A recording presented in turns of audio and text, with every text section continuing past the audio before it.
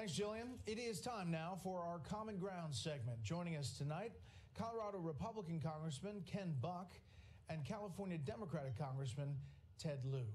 Gentlemen, thanks for being here. Talking tonight about artificial intelligence and AI and how bipartisan concerns about that may play out on Capitol Hill. I want to play this soundbite of tech leaders about that. My worst fears are that we, the field, the technology, the industry, cause significant harm to the world.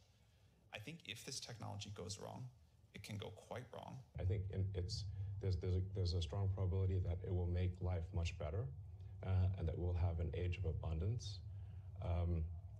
And there's some chance that it goes wrong and destroys humanity. It's that last part that no one really likes. Congressman Lieu, I'll start with you. What's being done about it in a bipartisan way? Thank you, Brett, for your question. It's an honor to be on your show with my friend Ken Buck. We both believe in American innovation, and we want to make sure that America leads in the field of artificial intelligence. At the same time, if it's completely left unchecked and unregulated, then it could cause harm. And that's why we're proposing a bipartisan blue ribbon commission to have people far smarter than us make recommendations to Congress as to what kinds of AI to regulate and how we might want to go about regulating that AI. Congressman Buck? Well, I agree with what Ted said. I think the key is that we maintain our leadership position in the world on AI. We are ahead of China, and that's where we need to stay. We don't want to start government regulation that stifles that innovation. What we should be doing is setting a general framework and making sure the regulatory agencies have the resources they need to do the job. Congressman Lieu, you were in this hearing, and this is Congressman McCormick.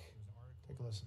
As policymakers, we must strike a delicate balance between fostering innovation and protecting our national security interests. By doing so, we can harness and the transformative potential of AI. In fact, that whole statement was produced by AI at ChatGPT. So how many of those speeches are getting produced by AI there now, Congressman Lieu?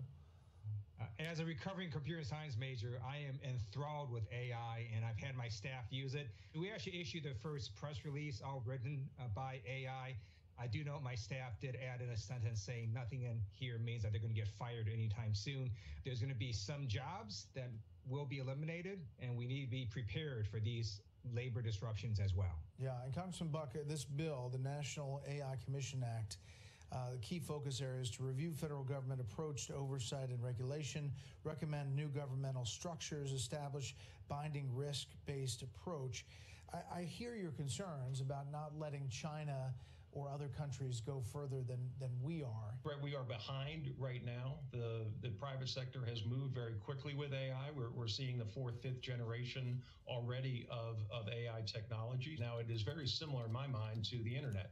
We really didn't know what the internet would bring. We're going to see bad actors using AI in certain ways. You know, you look at the polling on this, concerned about artificial intelligence, extremely concerned, 25%, very concerned, 31%, not very, 34%. So it is building in the consciousness of Americans. And that's a good thing. I want Americans to, first of all, try out ChatGPT or Google Bard or Microsoft's Bing. It's all similar technology, and they will see for themselves how advanced AI has gotten. It can spread disinformation very rapidly. It can be used for cyber hacking, and it can also be used for scams. Now, thank goodness the creators of this new AI so far have put in guardrails to prevent that from happening, but that doesn't mean that future companies or other countries are going to do that. How much do you think it factors into elections, Congressman Buck? I mean, we're probably going into our first AI-affected election here with deep fakes and all kinds of images and audio that can be adjusted.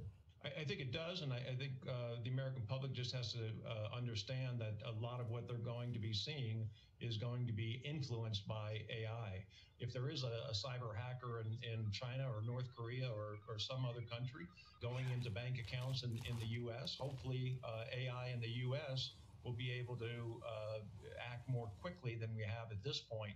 It sounds like this is a full bipartisan effort. There are a lot of things that aren't, but this one sounds like it's got buy-in on both sides.